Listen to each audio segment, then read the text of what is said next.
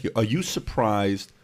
Because in law, if you do something that they're not happy with, they'll take your license away from you.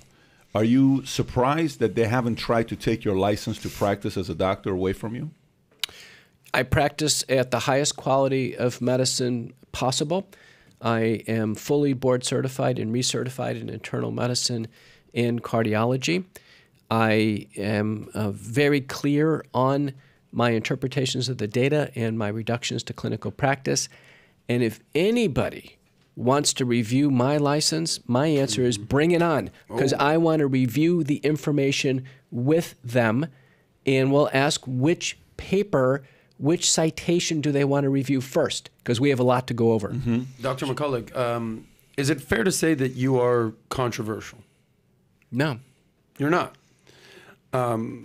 Other people would disagree. My question to you is, were you controversial, or did people look at you as being controversial prior to COVID? No, I've never been controversial.